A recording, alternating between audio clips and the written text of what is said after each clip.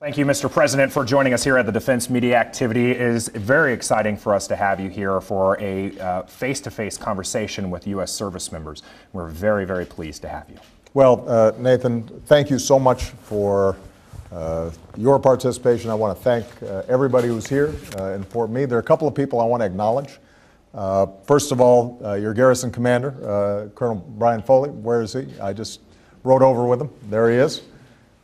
He's in charge of a lot of stuff. I was with everything that's going on out of this incredible facility. President Obama, a recent visitor to Fort Meade with some nice words for the garrison. The president was here to answer questions in a live Troop Talk format from the Defense Media Activity. More of the Troop Talk is available on the defense.gov website.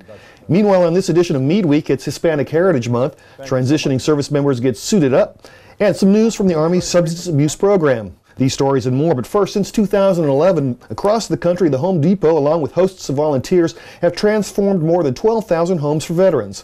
One of those is Annapolis resident Army Staff Sergeant Jeremy Todd, who was wounded in Baghdad in 2008.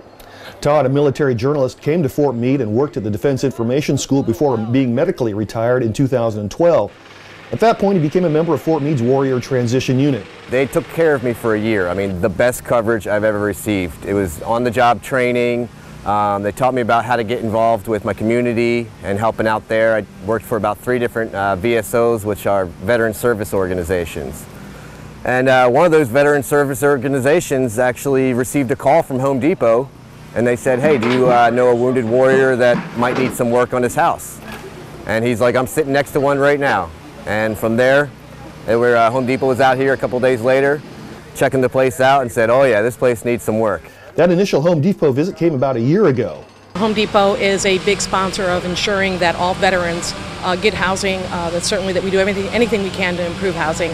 They've committed, initially it started with a $50 million grant that they committed over the next 5 years. It's actually grown to almost $100 million, so obviously very important to us to honor veterans. The Home Depot had several partners in the project, including Truckin' for Troops. Truckin' for Troops was the nonprofit that Home Depot worked through. So in order to get the gift cards and stuff like that, we were the nonprofit that they were able to go through. We're a local nonprofit, so that's what they were looking for. Last Thursday, the final phase started with the landscaping and basement work. All told, Jeremy estimates that more than $70,000 of home improvements were donated. This whole process it's just amazing. There's only one word I can say, it's amazing. I mean, you have regular civilians volunteering their time, dedicating their time for veterans. And it's like all veterans want to do is be one of you guys. However, we get the recognition for being veterans. We're so thankful. All we want to do is help people, and these guys are just helping us. I mean, it's all about paying it forward, paying it back, and making the world a better place. In a related story, the Fort Meade Transition Assistance Program recently hosted a visit from Suiting Warriors, an organization that tailors donated business attire for service members looking to start their civilian careers. We provide new suits or gently worn suits for veterans. Everything is dry cleaned. They're hung on racks in size order. We have them both for men and women, and they're on first come first served basis. So depending on what order in line that you arrived or signed up for the event is really how we give away the suits, just to be fair. But if there happens to be any reason that we don't have a suit size at an event, we try to piggyback with another event in that specific city or area so that the veterans that are hearing about us the day after or 2 days following can use our services within that period of time. For more information on the Suiting Warriors schedule, or if you'd like to donate, go to www.suitingwarriors.org. Elsewhere, this Saturday, September 26th, the Fort Meade Substance Abuse Program is holding a prescription medication turn-in day. Drop-off sites will be at the main exchange and the commissary.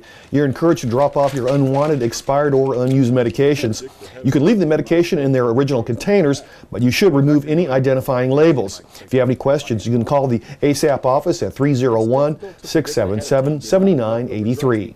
In other news, the Fort Meade Equal Employment Opportunity Office and U.S. Army Cyber Command are hosting this year's National Hispanic Heritage Month observance.